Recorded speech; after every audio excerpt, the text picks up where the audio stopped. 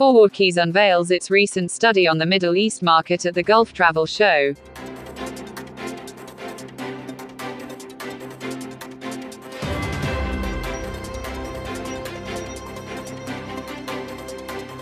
The Middle East is performing slightly better than the world average, with issued tickets 77% behind, against 82% behind worldwide. This is better than in the Asia Pacific and Europe, but not quite as good as in the Americas and Africa. The top 5 destinations in volumes of tickets are the UAE, Qatar, Saudi Arabia, Egypt, and Bahrain. But when looking at the level of reactivation of travel, we can see that Egypt and Qatar top the list. Between January and March this year, international tickets to Egypt represented 41% of their 2019 levels, and in Qatar, they represented 33% of their 2019 level.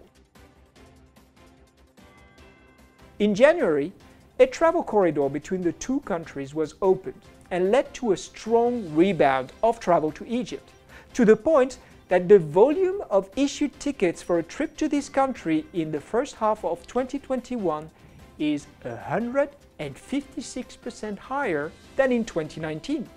That's right, what we're witnessing here is not only recovery, but growth during a crisis. Top destinations for Russian visitors in Egypt are Cairo, Sharm el-Sheikh, and Hurghada. Between June 2017 and January 2021, what has come to be known as the Qatar diplomatic crisis has negatively affected air connectivity between Qatar and several countries in the region. With the end of the blockade, Qatar has been able to develop new connections and its regional position. As we can see on this chart, 38% of capacity in Q1 2021 were due to new routes with Saudi Arabia, the UAE, and Egypt. This renewed connectivity has helped Doha take over Dubai as the leading hub for transfers in the region. In the first half of 2021, Doha accounts for 32% of transfers and one-night stays on the region, against 30% for Dubai.